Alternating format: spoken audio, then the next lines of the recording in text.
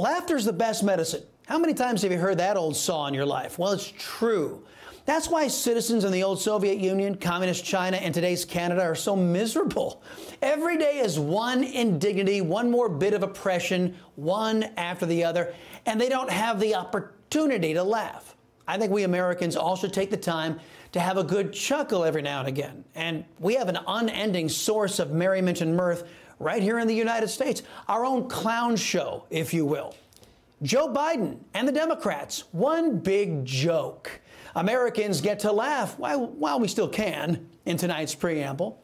Let's start with Joe Biden, the man who has ushered in war in Eastern Europe because of his weak mind and even weaker character.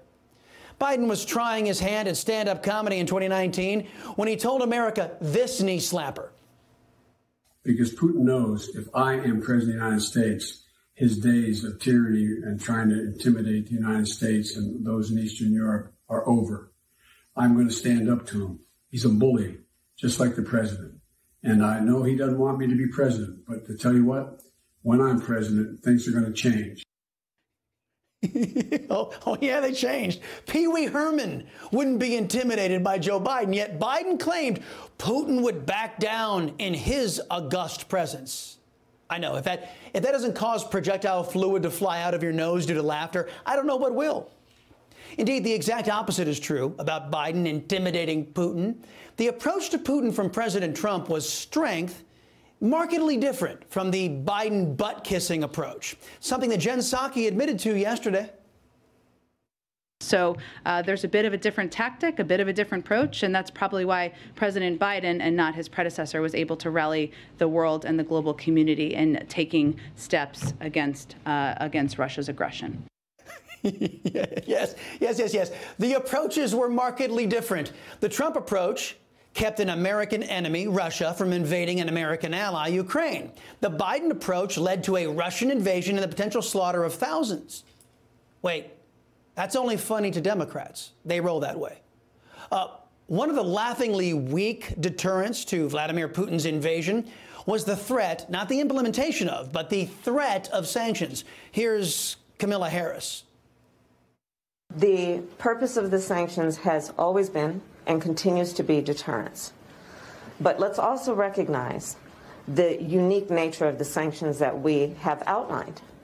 These are some of the greatest sanctions, if not the strongest, that we've ever issued. Yeah, Joe Biden announced those sanctions yesterday. They had no teeth. They were easily defeated by communist China, a nation that could easily funnel money to their ally, Russia. And the kicker is that Joe Biden and his Democrats have fought like hell to keep our American money flowing into communist China through our supply chains. Then that money flows to Russia. So, in case you're keeping track at home, American money negates weak American sanctions that were supposed to deter Putin's invasion of Ukraine, but didn't. Here's President Obama's unqualified Deputy National Security Advisor, a creative writing major. Now that's funny. Here's Ben Rhodes breaking it to MSNBS's audience that Biden's sanctions are meaningless to Putin. I think, again, the challenge here is Vladimir Putin doesn't seem to care. He knew that these sanctions were coming. I think the U.S. had communicated to Russia precisely the kind of sanctions that would be coming. So I don't think he's in any way caught off guard by this announcement. Okay, wait. Here's a good one for you. Joe Biden did all that was humanly possible to stop Putin from invading our ally and potentially sending the globe into World War III. You see, it's funny because the premise is so absurd. Only Democrat voters believe that because they'll believe anything as long as there's a promise of free stuff on the end. Speaking of free stuff, here's Joe Biden at a Made in America summit yesterday. Made in America means using products, parts, and materials, as well as minerals, right here that are in the United States of America we get them.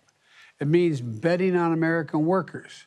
And it takes a federal government that doesn't just give up lip service to buying America, but actually takes action. Joe Biden pimping Made in America after his party does nothing but push our jobs and supply chains offshore. In fact, at that same event, Joe Biden featured a mining company partially owned by a communist Chinese mining conglomerate. Man, he's a comedian. This is also the same Joe Biden who used $1.2 billion of your taxpayer dollars to buy China virus test kits from the country responsible for creating the pandemic, communist China. But Biden's the authority on, made in America. What a great joke. Jacob Snyder of the RNC put out an epic tweet yesterday after Joe Biden bombed in his latest attempt at a stand-up presidency. It read, quote, "Once again, Biden turns his back on the press and shuffles away in what has become the defining image of his failed presidency," end quote. Somebody ought to tell Joe Biden that the drop the mic moment is when you accomplish something that is good and is appreciated by the audience. Joe Biden has been a flop from day one. A new poll from the Trafalgar Group and Convention of States Action shows that 65% of Democrats in America now reject being an American. They support Canada's brutal and thuggish crackdown on free speech and peaceful assembly. They're lecherous, these collectivist extremists have taken over Canada, beating peaceful and innocent protesters if they dare to use their right to demand a redress of grievances from their government. Now, enemies of America are on the march and threaten to kill tens of thousands, if not millions, who counted on the United States and the West to be a deterrent to inhuman attacks on individual liberty and freedom from dictators and despots. Democrats and their leader, Joe Biden, folks, they are like a fart in church. Sure, they're initially funny, but at the end of the day, they really do stink up the joint.